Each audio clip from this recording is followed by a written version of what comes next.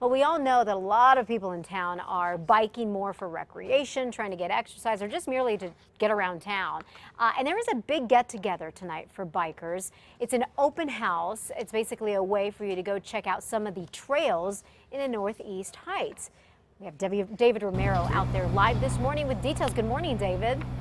Good morning, Liz. Good morning, everybody. You know what? If you are athletes like these guys right here, somebody right there, anybody taking advantage of the bike trails here in town, you're going to want to listen up for this. This is Mr. Austin Wedge. He is the president of Bike ABQ, and of course, the legendary Jerry Shear right here, of course, always with his bike.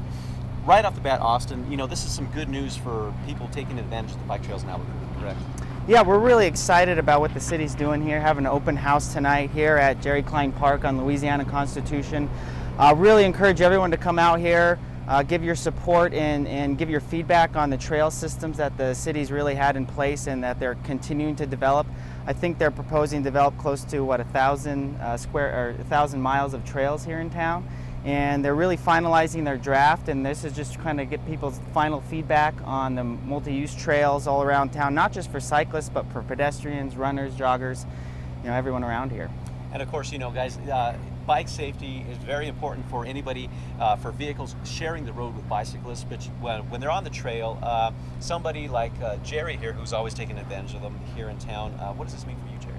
Well, I find riding on a multi-use trail like the one behind us is really pleasant because I'm not confronted with traffic and I can get all over town on these trails, so they're safe. I'm also not complicating drivers' lives. You know, it's they don't have to deal with me and I don't have to deal with them, so we're all safer. And so as that trail system gets connected up, because some of these trails just sort of end right now, and you kind of look around and go, okay, where do I go next? So ultimately the goal is to get all those connected up, so we've got miles and miles of loops, so we can ride and we can commute and we can, you know, enjoy a healthy, active lifestyle.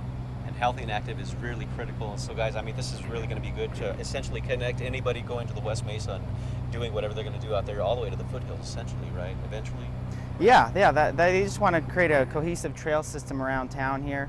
You know, try to keep the cyclists, pedestrians a little bit further away from the cars. I know there's been some problems here in the past, but yeah, we're really excited about it. We're actually going to have a nice cruiser ride after the event tonight, right after 6:37. So we encourage you to come out, just cruise for us on a casual ride here on the path right behind us after the meeting tonight.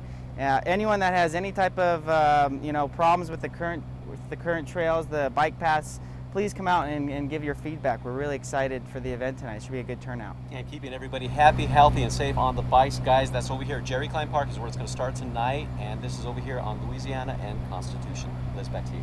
All right, for more information about tonight's meeting, go to our website, casa.com.